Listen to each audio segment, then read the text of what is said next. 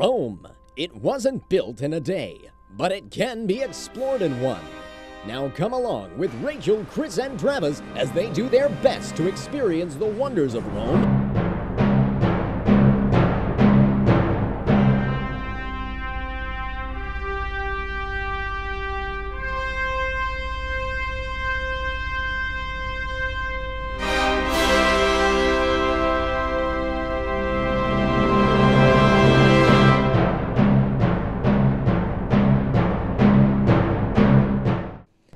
Our journey begins with an overnight ferry ride to Civitavecchia from Olbia, thanks to information, tickets, and travel. There you can get a nice meal and hit the rack, and before you know it, you're in Civitavecchia, where you can catch the train to Termini Station in the heart of Rome. There's plenty of hotels to choose from. A good guidebook from the Navy Exchange may be helpful, but it's not really necessary.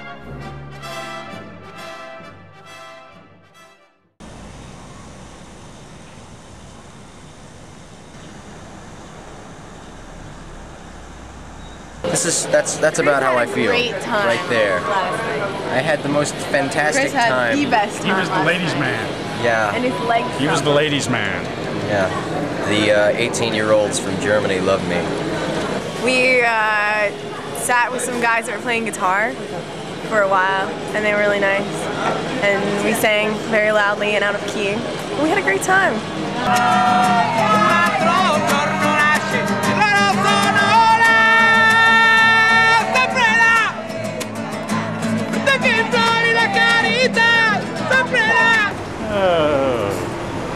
Went to the Spanish Steps last night. I promptly fell down them though because I came with thumb.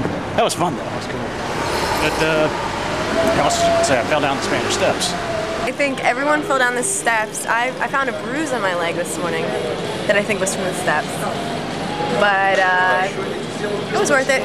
Ourselves forced to enlist in the Spanish Navy. It's true. I learned it on television.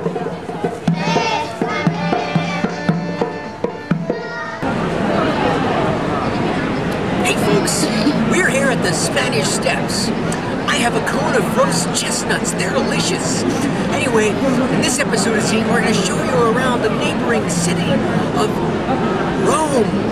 Roma, it's really a fantastic place. Lots of things to see and chestnuts to eat.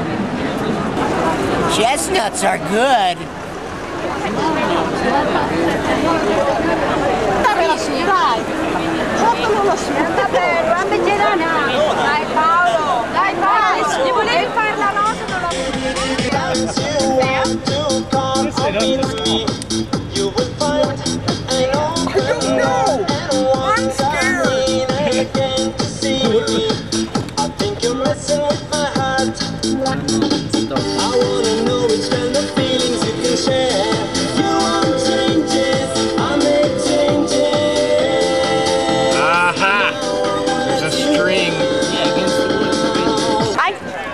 I'm gonna go back to DC and look at our monuments and what? We got nothing. We've got nothing. This is incredible.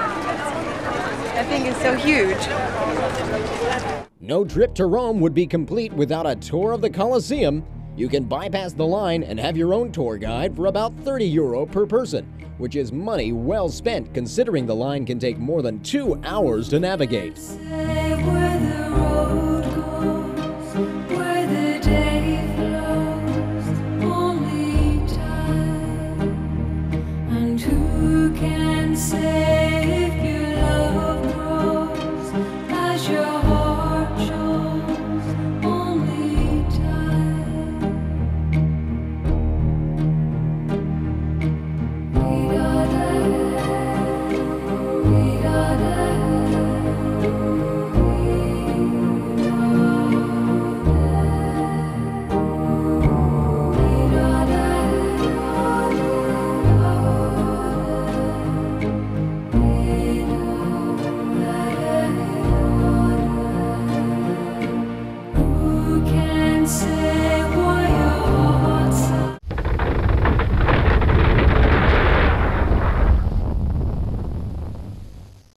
And of course, words can hardly express the magnificence of the Vatican.